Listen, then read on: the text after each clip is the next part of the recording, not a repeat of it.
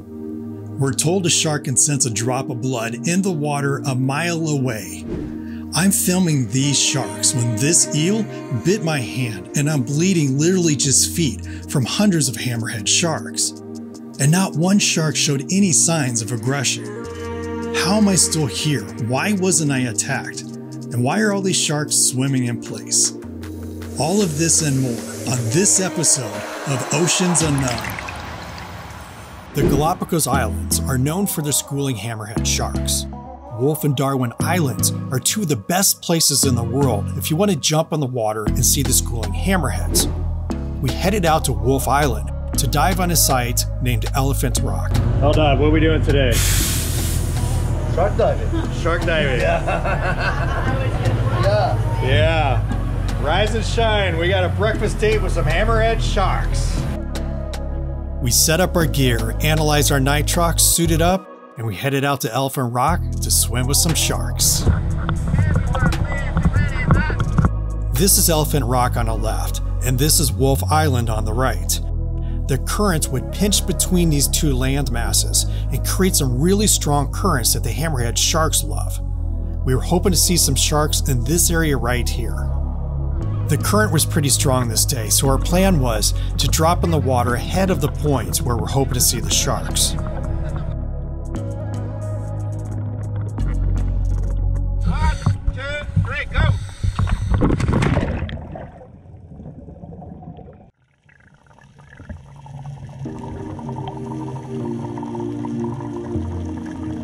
After dropping in the water, we can then drift with the water to the point where the stronger current is.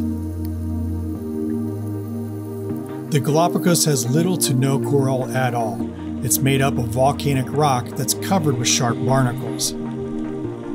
I say this now because in a couple minutes, you're going to get upset that we're touching the reef, but we're not hurting any coral.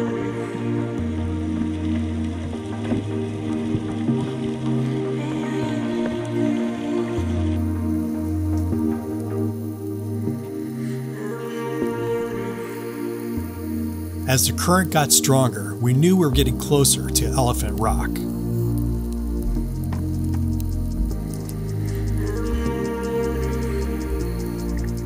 Once we got closer to the spot, we noticed the sharks were here.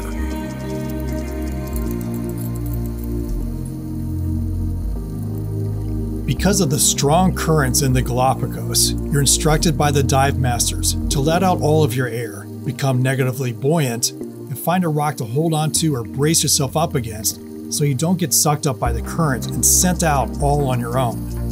Please don't leave me any upset messages about touching the reef. This is how you dive in the Galapagos. Everywhere else, yes, don't touch the reef. But here, you either grab onto a rock or you'll be sent off miles away on your own, possibly into a school of hammerhead sharks.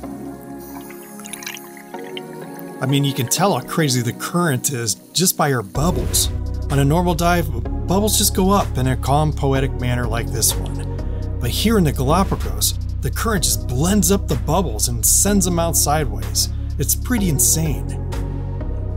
Not only were there sharks here, but directly above us were hundreds of bottlenose dolphins. You can barely see the dolphins near the surface, and we're between 80 and 85 feet deep on this dive. That's about 26 meters, and the visibility is around 50 feet, so it's hard to see the dolphins. If you want to do this, please get in as many dives as possible. Get as much experience as you can, and make sure all your gear is working and you're familiar with it so you can focus on the dive without any distractions. Test out your gear and get as comfortable as diving as you possibly can. You don't want to miss out on a once-in-a-lifetime opportunity because you're not comfortable diving or comfortable with your gear. The dives in Galapagos are advanced dives in 90 feet of water with extreme currents. Because of the depth and the strong currents, it's very easy to go through your air. You might only get a 30-minute dive. The temperature and visibility, it varies throughout the year. Galapagos isn't really known for the best visibility. During the months of June through November, the visibility is not as good because the cold water is moving into the islands from the Humboldt Current. However, the current brings in nutrients which attracts more life, so the trade-off of lower visibility also means a better chance of seeing more life. The video you're watching now was shot at the end of March. Yeah, so I mean, it was intense. We were whipping around. I was bracing myself up against this rock when I felt something bite my hand. It felt like a bunch of needles just all got jammed in my hand at once. And I looked around to see what had bit my hand, and I saw this eel. It could have been a lot worse. It was just a warning bite. Eels can really rip into your hands. They have a lot of teeth and they will bite to protect their territory. Look at this green Morey eel I filmed off of Pompano Beach, Florida. See the teeth? Notice the teeth on the roof of his mouth are pointing backwards. That's to hold on to its prey. And watch this snapping action of the jaw. Eels will use this snapping behavior as a signal. Now watch the eel in the Galapagos snap his jaw. Did you see that? This is a warning to keep your distance. Just keep your distance and don't stick your hand in their face like I did. Luckily, I was wearing 5mm gloves. The eel bit right through the gloves and into my hands. My knuckles got it the worst. That's where I was really bleeding. I mean, you could see how the eel just really ripped into these gloves. I was actually more worried about the bacteria on the teeth of the eel than my blood being in the water with the sharks. Luckily, the boat has some antiseptic and I was able to clean out my wounds. This could have been a lot worse. Okay, so my hand's bit, I'm bleeding, my hand's throbbing, it hurt. There wasn't a lot of blood, but there's a lot of sharks and they're really close to us. I need to get a hold of my dive buddy and tell him that, my hand's been bit. So I looked at him, I did this, my hand's bit. He was like, "Are you okay?" I mean, we're diving with sharks, you never know. I'm like, no, I'm okay, I'm okay. So, I mean, it was gonna take a lot more than my hand getting bit for me to go back up the surface and not film this. I mean, all I could think about was just trying to find the right frame and shoot this so I could share it with you and the rest of the world. This was one of the coolest things I've ever seen underwater. Seeing these sharks swim like this in place was incredible. There were so many sharks, you couldn't even count them.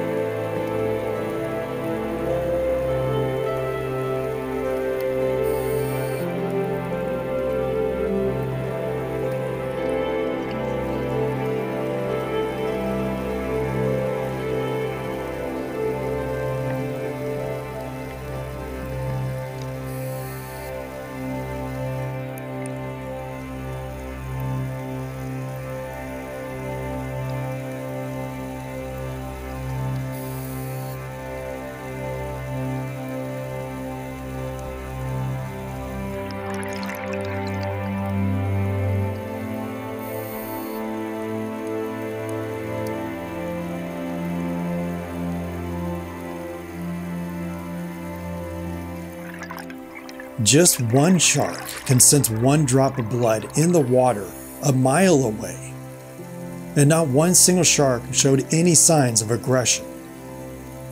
How am I still here? Why wasn't I attacked? Any of these sharks could have easily taken me out if they really wanted to. There's always been this big misconception that sharks are just waiting to eat us. I used to think the same thing. After diving with sharks, I realized they're just not after us like I used to think. I mean, they are sharks and they can hurt you.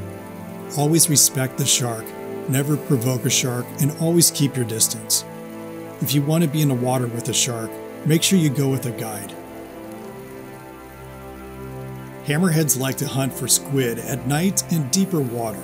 They're not out to eat humans. According to the International Shark Attack File, there have only been 17 unprovoked hammerhead shark attacks on humans since the year 1580, and none of those attacks were fatal. You can see that they're not even interested in eating these fish that are being tossed around like debris in the middle of a big storm. You would think these fish would be an easy catch for the sharks. Another easy catch for sharks are when the fish are preoccupied when spawning. The next day we're doing another dive on Wolf Island, and the Creole fish were spawning. The female would shoot up to release the eggs, and the males would swarm in and release the sperm. Fish are extremely vulnerable during this time, and I thought for sure the sharks would attack them. I kept filming and thinking the sharks were going to take advantage of this easy meal, but they never did. If sharks started killing machines we think they are, then why weren't they taking advantage of this easy meal? We may not be on the sharks menu, but they are sharks and they could hurt you if they wanted to. So always respect a shark. And if you're wondering what it'd be like to swim out in the middle of one of these schools, hit the subscribe button because it's going to be in a future episode. It happened to us by accident on another dive. It was intense and it led to a search and rescue of one of our divers. So make sure you hit the subscribe button. You might have noticed this scar on this shark. This is a mating scar. She's a cool shark. If you'd like to support the making of this episode, please consider purchasing a print of this shark from my store. The link is in the description below. So why are all these sharks swimming in place? What we do know is hammerheads like the current. Even in this dive spot, if there's no current, there's no sharks. Hammerheads have to keep swimming with their mouths open to move water over their gills so that they can breathe.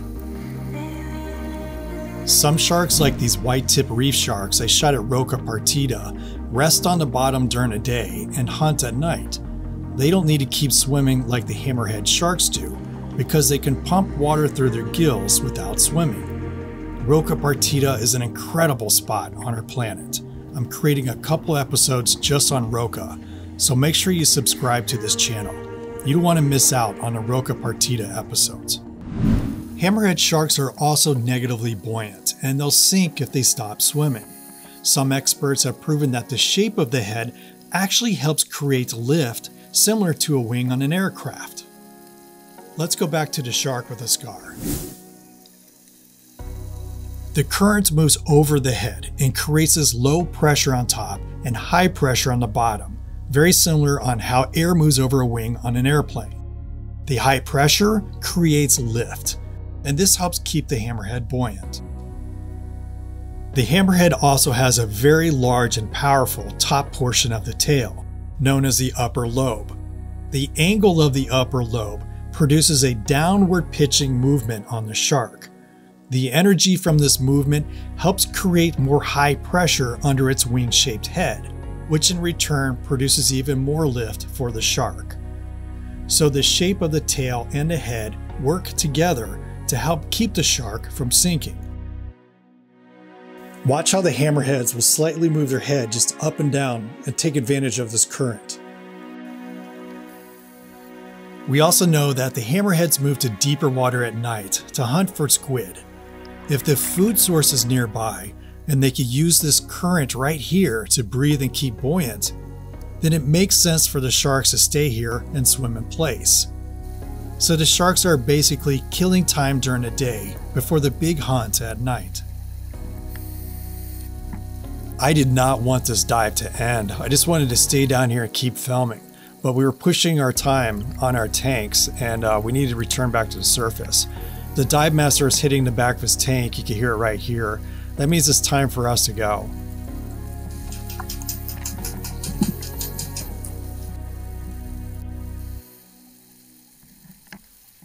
You can see how close we are to the sharks, and we're still negatively buoyant, so we can use the rocks to kind of push ourselves along.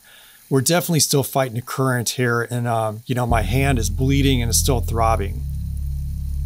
Right now, we just want to keep the group together, so you want to stay with your dive buddy, and we're trying to find a place where we can safely ascend.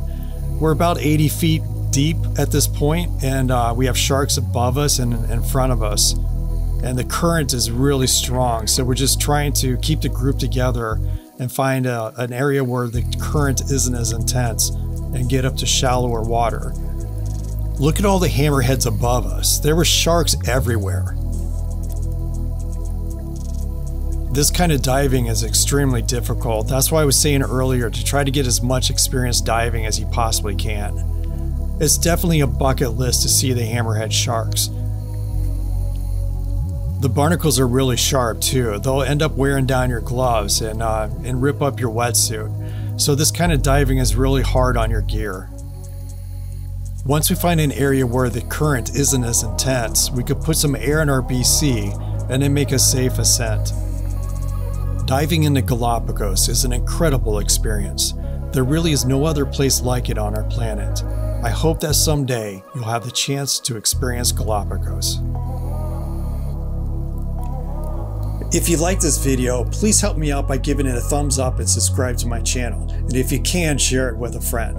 This helps let the algorithm for YouTube know that you appreciate my work. And in return, it helps me create more content for you. If you'd like to support my channel in other ways, please see the options in the descriptions below. Thank you very much for your support.